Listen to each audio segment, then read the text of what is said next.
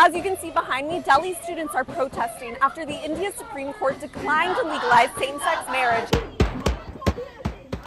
We are here to make our voices heard, to show the government that we are here, and it's important for us to gather and come in solidarity to show our visibility. For some of the protesters, the ruling was personal. My girlfriend and I had actually plans to get married in the future. It's kind of cliche, but we really hoped we could imagine a future together. But with the decision that was taken yesterday, it is heartbreaking.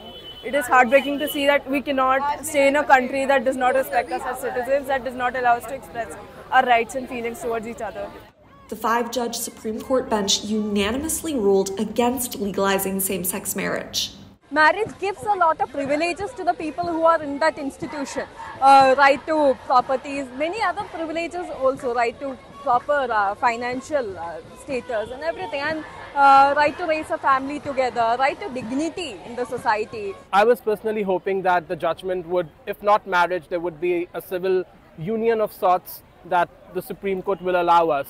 The court also ruled against civil unions for non-heterosexual couples in a 3-2 verdict. I was hoping for a civil union of sorts because that comes with a bouquet of other rights, like buying insurance with your partner, having a house together, or just adoption rights and other rights that come with civil partnership. Despite the decision, these students say they'll keep fighting. I mean, all we can do right now, we are students, so all we can do right now is raise our voice, conduct protests. Our fight would not just be limited to a marriage or civil partnership, but to other rights that come with it.